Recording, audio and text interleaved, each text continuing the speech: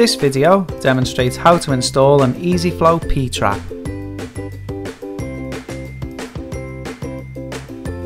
Firstly, remove the outlet nut and place over the waste pipe, followed by the plastic washer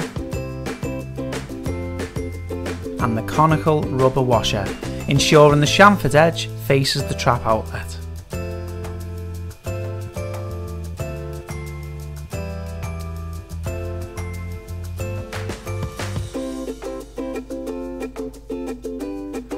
Place the trap outlet over the pipe and align the outlet nut to the thread. Then hand tighten clockwise.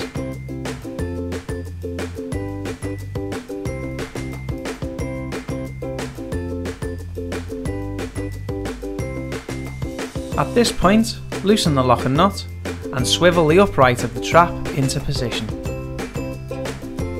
Once in position, fix the trap to the waist by connecting the BSP nut to the waist thread.